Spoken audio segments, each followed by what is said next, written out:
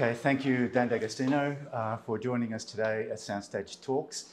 I wanted to start off by asking you how the Relentless flagship design, whether it has opened some opportunities for the lower models in terms of the DNA to carry across.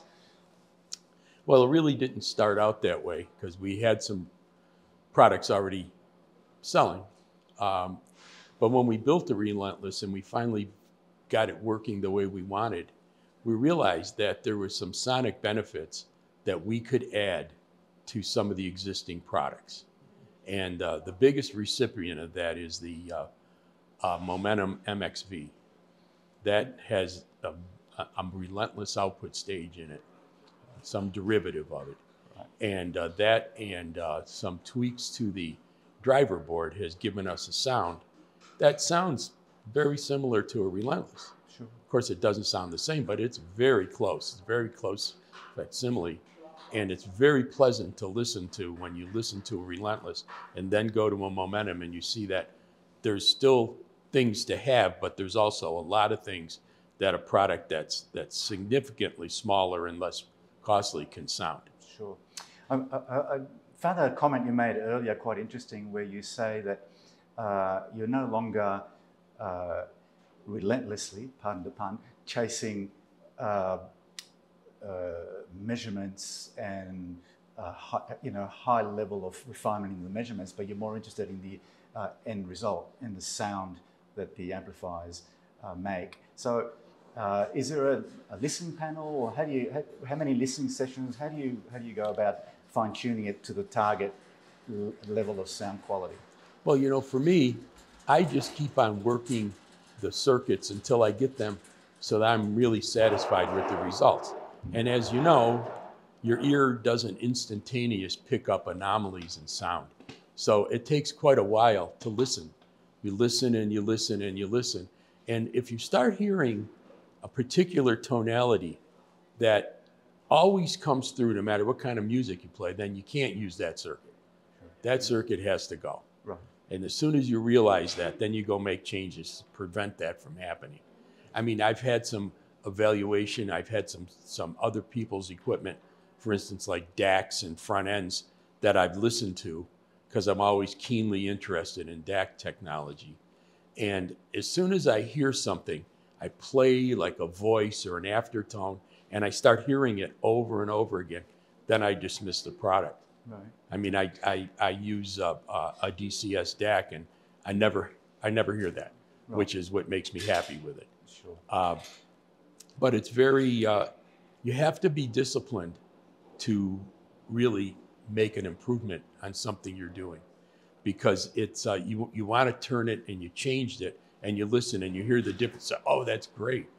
But until you sit down for a week or two of listening to it, and then you can say, well, it's still great, or I hear this in it, and then you have to go change it. Sure. So it's a doing the Relentless is really, really, really a difficult project. I mean, it really took us a year to get it to a point where we wanted to build it. Sure. And going down to the Momentum was really just a labor of love, because the Momentum was my first product in this company, and I really love it. I love the way it looks. And every time I can put an improvement on it, it makes me happy.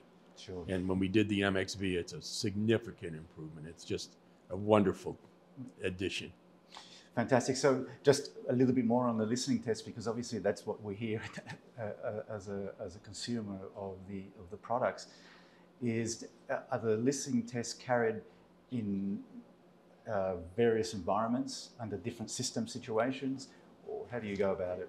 Well, I'll tell you how I go about it. Once I get something that I like, mm-hmm, then I invite other people to hear it, mm-hmm, and see what they think. Sure. Because their initial impression is important to me. Right. It's not the long-term impression, because I've already determined that it doesn't have any anomalies in its sound structure. But when a new person sits and listens, they hear it. I said, they've listened to 2 or 3 pieces. So what do you think? Oh, I really like it. Or, it doesn't do anything for me. both of those things are very important to me. If it doesn't do anything for you, then you're not hearing what I'm hearing, or you're not hearing what you want to hear in the equipment. Sure. And that's something that I want to research, because not everybody hears the same. Exactly. Yeah, exactly. That's an interesting point. Yeah. Because we all hear differently, and we all have different biases and tastes. Right. So yeah. Yeah, but we do all have a baseline. Yeah. We know what a trombone sounds like. Exactly. We know what a trumpet sounds like. We know what a violin sounds like. Yes. Yeah. I mean, it may sound differently to me. It may have a little different pitch than to you. The strings may be a certain texture for me, differently from you. But still, at the end of the day, how does it really compare to a real violin? Yes. And just a solo violin with the right system could sound very convincing. Of course. Yes. Yeah. Okay. I want to move on to a question on other products that D'Agostino is producing as a company.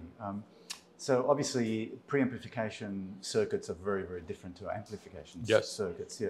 So what have you done in terms of circuit design for the preamplifiers? Well, what we're always looking for in preamps is neutrality. So when I do a new preamp circuit, I do a unity gain, and I insert it in between what I'm listening to. And if I hear a difference, then it's not good. Right. So that's what I'm looking for. And then once I get that neutrality, then I can build upon it. Sure. So it's like a Strat-Wah with gain, but purely with... Yeah, I mean, whatever your system is, whether it's good, bad, or indifferent, if you insert it in there, did it change it? Yes. And if it changed it as a preamp, it's no good. Sure, okay. I suppose there's also added challenges with that, because your preamps include streaming functions, and that's constantly changing. Yeah. Also, DAC technology is constantly changing. Yeah. So, have you found that you've needed to redesign part of the circuits in order to accept those new changes in the? Yeah. Well, for me, I put enough margin in those circuits so they can handle almost anything. I mean, you have preamps that have tremendous input overloads and very wide bandwidth, high impedances that are not affected by source components. So once you get that down, then you have very little outside interference on how that circuit operates. Sure. Okay. Is there a desire for D'Agostino Master Systems to develop acoustic products, speakers? No. We are not in the speaker market, and we are not going to be. Sure. Okay. Interesting.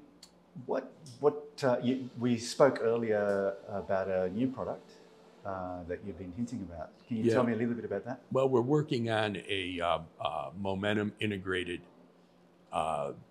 2023. We've made it before. We sold them out, and we wanted to make some changes in a new design, because we think it's a product that people would like right now, and particularly with all our new developed streaming technology and our DAC technology that we've developed for internally in the preamp, and our new sonic circuits.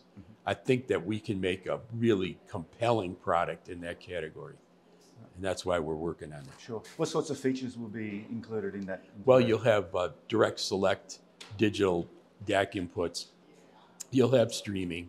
You'll have the same ability preamp-wise as the HD. You'll have the same circuitry there, and you'll have the same output stage as the MXB. Okay. So you'll have that relentless sound. You'll have a great preamp input stage that sounds great, and all built into one box. Wow, with a beautiful look. Very interesting product. What about SoundStage? Would it be a modular design where you Yes, introduce there'll also be a phono stage for that. Right. We're developing a special phono stage to go in there, so that'll be part of it. And a headphone stage? And a headphone stage will be included in it. Okay, that's terrific. So it's a fairly widely. Yeah, it's gonna. I want to cover all the bases. Yes. And I want to make it so people can enjoy it. Yeah. So when can consumers expect that to? Is it Well, first half we're of trying 2023? the probably April, May of next year. Wow. Okay. We look forward to that. Yeah, I mean, we're building it right now. Sure. And after we build it and we get all the kinks out of it, then we'll do another version of it, of the boards, another layout, and then if that turns out right, then it'll meet its time frame, because it's 3 or 4 months to get metal made. Yeah. Okay. Just lastly, if you had to summarize a company ethos for D'Agostino, what would you say that would be, and what are the philosophies that carry the company? I think, first of all, design integrity, beauty in design, musicality of our components, wide acceptance of our aesthetic choices, and our musical abilities for our company are the most important things. So, terrific. Okay, thank you very much, Dan D'Agostino. Thank you. Thank you.